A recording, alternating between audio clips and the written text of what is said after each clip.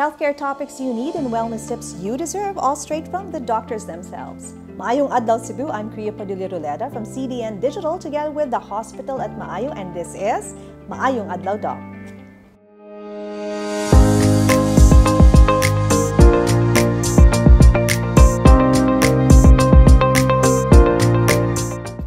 In the last episode of Maayong Adlaw Doc, we talked about back pain issues together with Dr. Jeremy Flor-Delis. Now, if you want to check out the previous episodes, please visit our CDN Digital's Facebook page, website, or YouTube channel. And of course, now we're back for more health topics that you should know more about, right and straight from the doctors themselves. But before we head over to our last episode for Season 5, please check out this video from the hospital at Maayong Cardiology Unit. The hospital at Maayong's cardiovascular unit is a non-invasive unit that offers a wide range of diagnostic procedures for patients with suspected cardiovascular problems. The unit is equipped with top-of-the-line echocardiographic and vascular machines and systems. Their unit is also staffed with specially trained and certified cardiac and vascular sonographers who work together with cardiologists in performing diagnostic procedures and interpretation of various tests. Here in one of Cebu's bustling cities, Mandaue, the hospital at Maayong is designed to give you the care and services you deserve. They prioritize your health, put your needs on top, and make sure to give you a holistic medical experience. Now, for today's episode, we will be talking about hypertension. So, let's learn more about this topic today from our guest doctor. Our guest doctor for today is a graduate of Doctor of Medicine from the Cebu Institute of Medicine, where she is also an associate professor at present. She is a fellow of the Philippine College of Physicians, Philippine College of Cardiology, and Philippine Society of Vascular Medicine. She is the chairman, Department of Internal Medicine at the hospital at Maayong. Let's welcome our guest for today, Dr. Maria Barbara Destajo. Maayong Adlaw, Doc. Kumusta? Maayong Adlaw. I'm good. Yes, and welcome to Maayong Adlaw, Doc. Now, our episode for today is very interesting pod because we're going to talk about something very common, no? As in, it's so common, and it's hypertension. But before we really talk about that, I'd like to know, unsa gyud ang pinaka-basic or sa tawag na normal nga blood pressure for adults like us? Very good question. No? So, we usually consider normal blood pressure to be less than 120 and over less than 80. That's the normal. Okay. So, beyond that, there's a chance nga hypertensive ka? Well, yes. We actually would classify hypertension. No? So, in the American Heart Association guidelines, usually pag blood pressure nimo is more than 120 to more than 80, so usually elevated na siya. But we classify stage 1 hypertension for BP of 130 to 18 over 89. Up to 89. Then, stage 2, if you already reach blood pressure of 140 over 90 or higher. How are these, okay.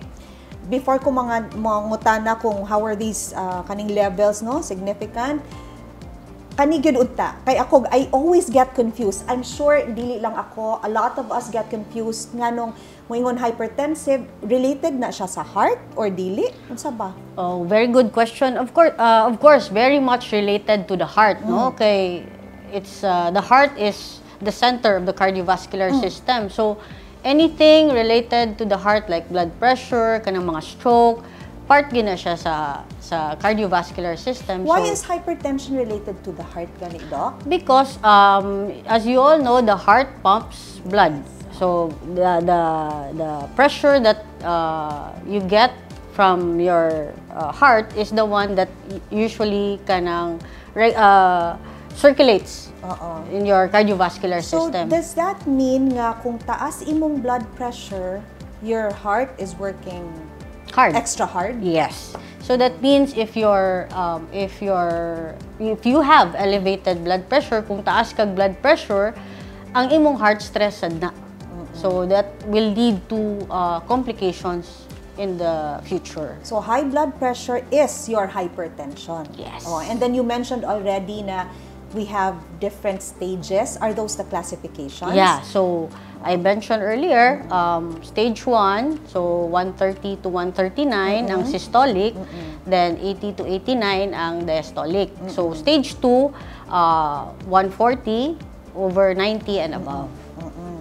Mura siyang cancer po nun ako eh.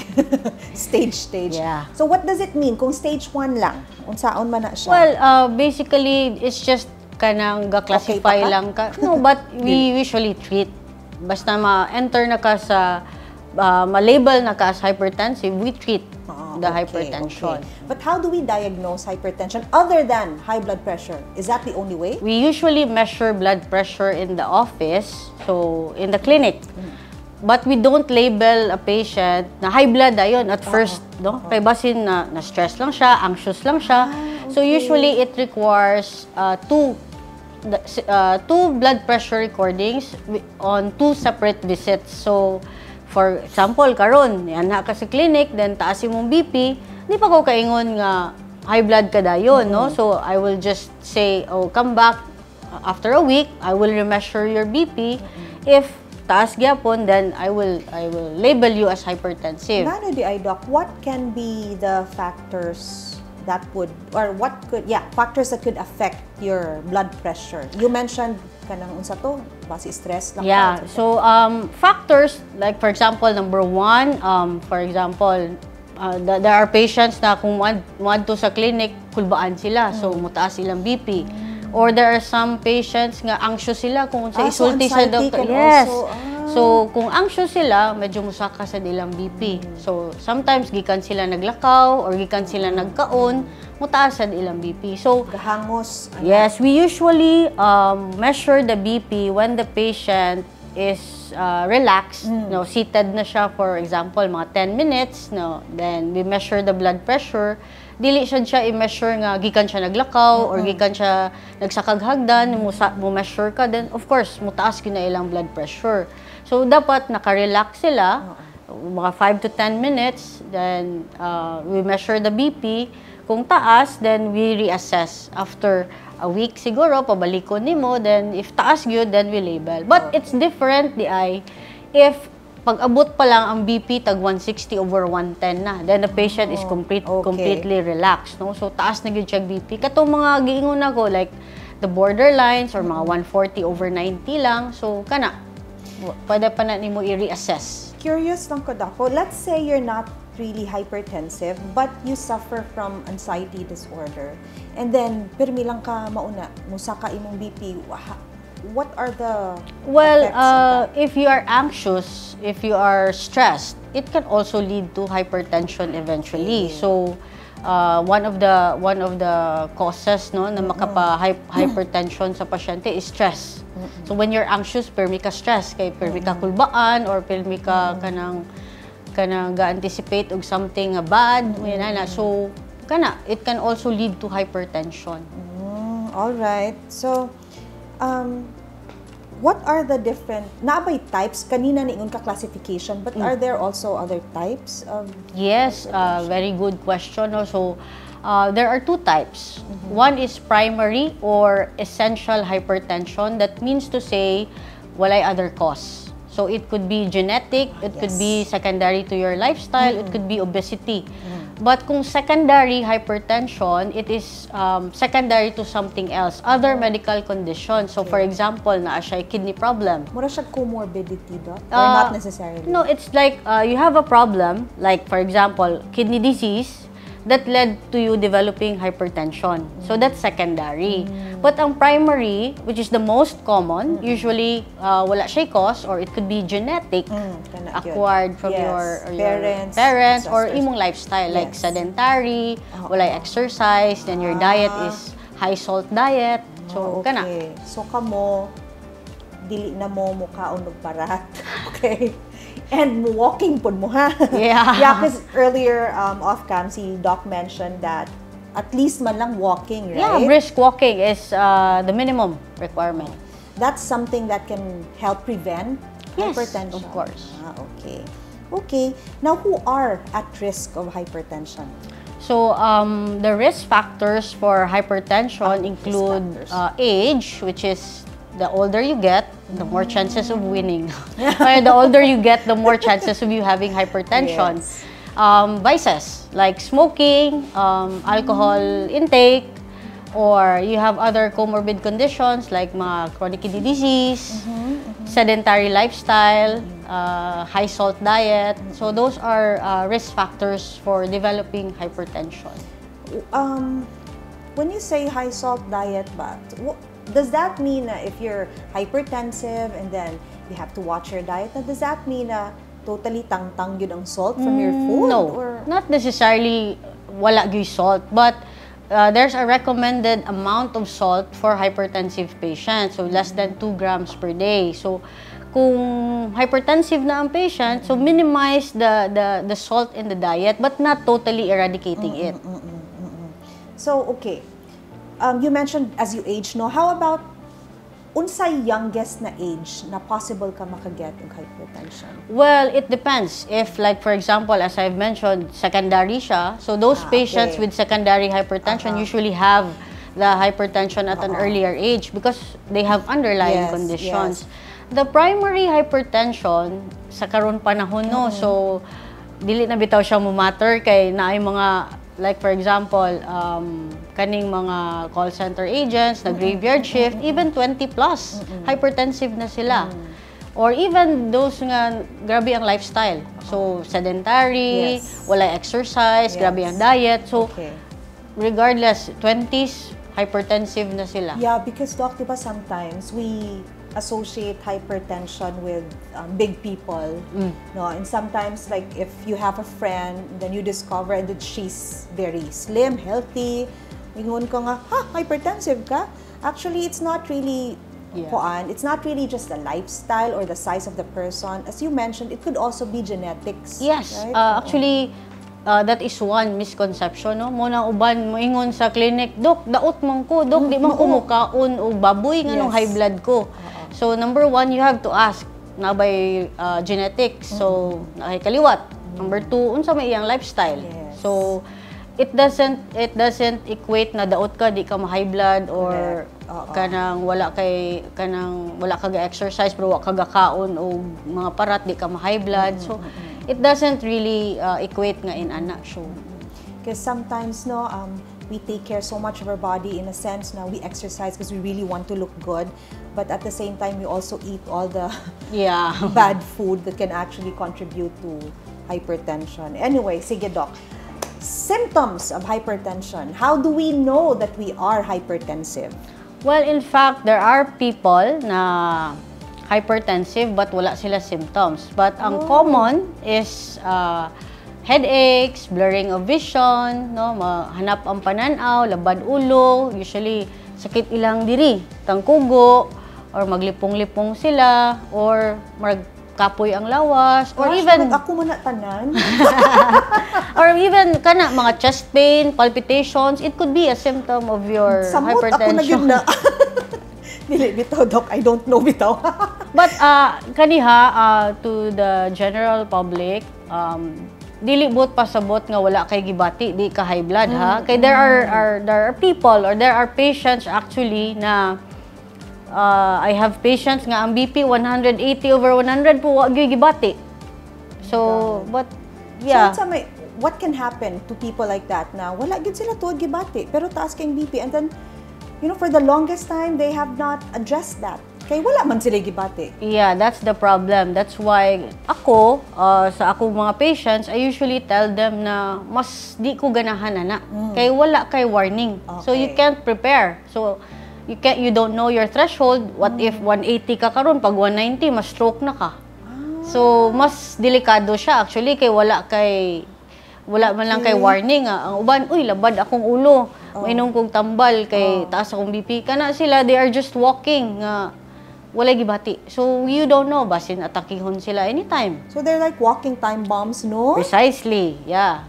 So, anytime ba, they could get, kanina po, di na po ko ka-relate, hypertension and stroke. O, nga naman. Well, kung high blood ka, it increases your risk for stroke. No, but there are stroke is in the brain. Yeah, but there are two types of stroke. Okay. So risk factor sa stroke is hypertension. Okay. But if like for example, I mentioned two types of stroke. Number one is ischemic katong bara. Pwede ka mag-stroke nga barado imong ugat. Yes. Pwede ka mag-stroke nga hemorrhagic. So ang hemorrhagic is tungod sa kataas sa imong BP mo bleed. I see. So kana. Well, hypertension can lead to that. So, related siya. So, scary gid ay ang hypertension, no? What are the other complications of hypertension, Doc? Well, complications, daghan. Number 1, heart attack. Number 2, stroke. Number 3, pwede ka mag-aortic dissection, kanang mapunit ang imong ugat, ang imong aorta. Number 3, pwede ka mag-renal failure. Anong aortic something, Doc? Aortic dissection? Oh, what happens to you there? Kanang mapunit imong kinadak ang ugat sa lawas. And then you will die? Yes, depende. Depende. Depende siya kung unsa nga type sa dissection. But if it's usually ascending, usually kana high mortality yun na. Kung descending aortic aneurysm, usually medical management as long as walay complications. But again, it could be fatal. So other complications of your hypertension, heart failure. So, kato, heart attack, stroke, dissection, renal failure, heart failure, even blindness. Pwede ka mabuta sa kataas sa imong blood pressure. So, we always think na it's diabetes that can cause you blindness. Dili di I know, pati hypertension, yes. Oh, that's scary. Ka-scary man akong trabaho. Uy, daghan kong scary things madungog. Daghan ka ma-discover or daghan ka mahibaw-an. Right, Doc. Okay. But this is a good avenue to really I'm glad to be part of this because I want to educate people because there are a lot of misconceptions regarding hypertension. Ano lang sa mga i-disregard lang ba? Okay lang, no? Yeah. Moingon sila, inana na atog tambal lang, and then they don't change their lifestyle, their diet, they don't exercise. I'm actually talking about myself. Okay. Dili ito, Doc. Kana ana ba, no? Now we have to take these things seriously. Yes. We can't just act when everything is too late already, Yeah. right? Mubalik lang ko, Doc.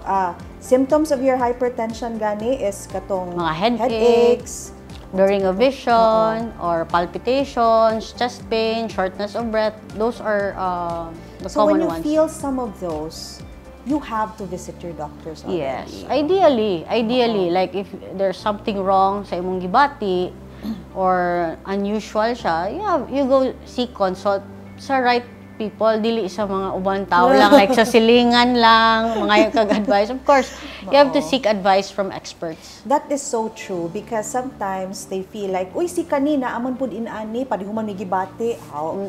Mangutana na lang taon sa reseta sa doktor nila. Kana gyud, kana. Number 1, I always encounter patients na, Dok, na high blood ko.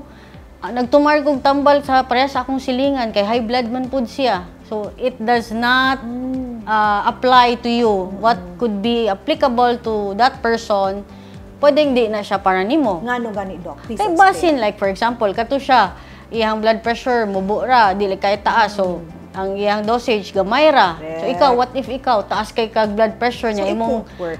imong dosage not enough as the ones nga gitake niya. So dili na siya nimo i-equate nga kay mao man to iyang tambal, mausad akong imnon. Which is common. I encounter that in the clinics. We hear that a lot of times. So, we would like to emphasize na things like that are very dangerous. Diba? Because, moingon ka, kaya man kong tambal, ganong stroke man ko, ngano day imong tambal, tama. Iyaha man tong tambal, di man na iyaha. Correct yun. Na. Kana. Sige. Now, we don't really have to be scared man po of hypertension, no? Because there is a way to manage this, right? Of course. So, mas maayo kabaw ka, kay mas makaandam ka, mas makatambal ka. That is so true. Di ba kay other people, Doc, what they do is, sila bation gamay. Kanang you mentioned, shortness of breath, sakit ng pugo, di lang, wala ra di lang ko. Di man ka pa-check up, unsa pa ka na akong ma-discover nga di na lang mahadlok, no? Actually, Actually, some of the patients yun nga inana no. Pinoy man gyud. Sa Pinoy usually ay madadara man. Okay man kaya pa man. So kana nga attitude dapat i-address gyud na siya. But of course, kung mga inana dapat magpa-check up gyud.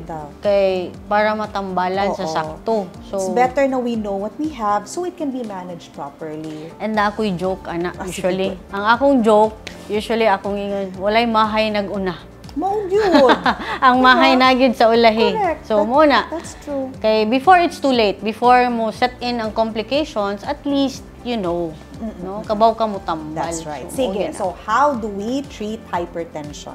Okay, very good question. So ang hypertension, usually we start off good with lifestyle and dietary modification. So as I've said before, exercise. So, mag-exercise, ang minimum requirement nato sa exercise is 30 to 45 minutes a day of moderate intensity na exercise, at least 5 times a week. So, ang moderate intensity, very minimum is brisk walking. Okay. Brisk walking, ayaw sa nang galakaw ka, mura galakaw ka sa mall.